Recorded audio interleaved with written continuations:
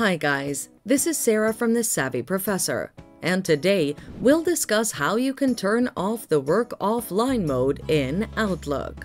Watch this video until the end to learn how to achieve this. Though the work offline mode lets you continue working in Outlook even without a network connection, you will not receive new emails when it's enabled. Do the following to turn it off. Open Microsoft Outlook. Click on the section labeled Send and Receive on the Outlook ribbon. Look for the option that reads Work Offline at the top right and click on it.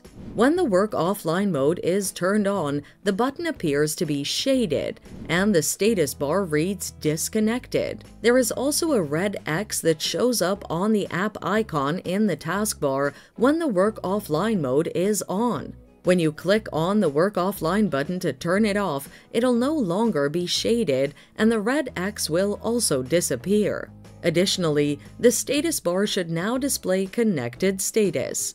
So there you have it. You can use the steps that we've discussed to turn off the Work Offline mode in Outlook. Thanks for watching. Till next time.